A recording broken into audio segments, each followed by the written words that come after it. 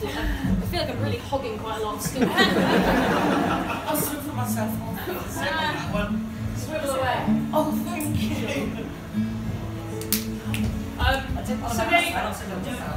So onto these records, they recorded like all of these like fragments of sound, and like some of it was like bird song, and some of it was like the sound of like a mother talking to her newborn baby for the first time.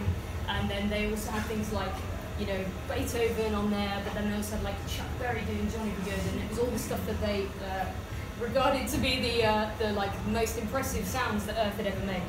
And they made these records, and they gold-plated them, and they put one on board Voyager 1 and one on board Voyager 2, and they sent them out into the universe. And so the people who were working on that project, the guy working for NASA was called Carl Sagan. I'm sure you'll know Carl Sagan. And he was like in charge of this project, and the cultural curator of all of those pieces of sound and music was a woman called Andrea. And when they were very near the end of the process, and they were just missing some Chinese music, and she found this perfect piece of music, a 2,500-year-old recording of Chinese music, and she sent it to Carl Sagan, and she said, "This is the perfect piece of music." And he called her back, and they spoke on the phone for an hour, Carl Sagan and Andrea, and at the end of that hour-long phone call, they were engaged. Right? They weren't together at the start of the phone call, and at the end of the phone call, they were engaged. And I think this is the most amazing, wonderful story, and it even gets better than that, because Carl Sagan and Andrea, when they were working on this thing, they were like, "We're trying to document the human experience, and you and me are falling in love."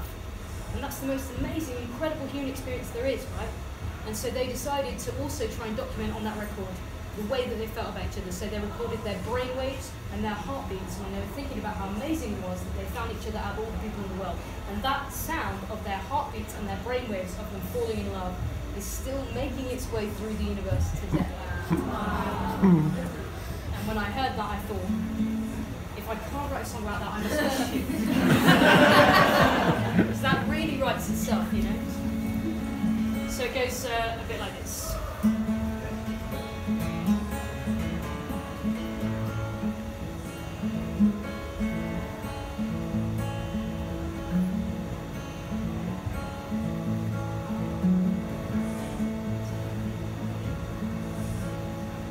I could take down every inch of you in gold, engrave it in the metal of my soul, send it out to worlds beyond those known, to find a cosmic gramophone.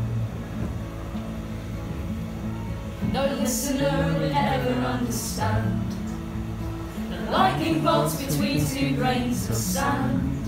Some people never witness shooting stars, most never know a love like ours. And I didn't know, my heart was closed. So you came to unlock it, yeah, you found the perfect song, and I couldn't stop it, not for anyone. So send it in a rocket, yeah, to play after I'm gone. You're the plug that fits my socket. All the lights came on.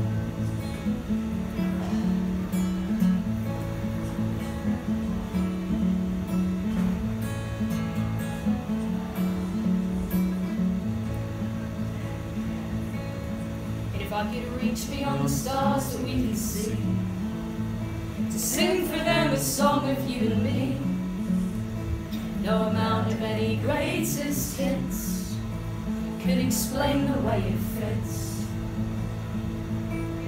And if I could bottle every beat my heart has missed, or the trembling in my hands when we first kissed, how time and space and sense and circumstance were gone when we began to dance. And I didn't know that my heart was closed. Till you came to unlock it, yeah, you found the perfect song, and I couldn't stop it, not for anyone. So send it in a rocket, yeah, to play after I'm gone. You're the plug that fits my socket. All the lights came on. You're the plug that fits my socket. All the lights came on. Yeah, you're the plug that fits my socket, and all my lights came on.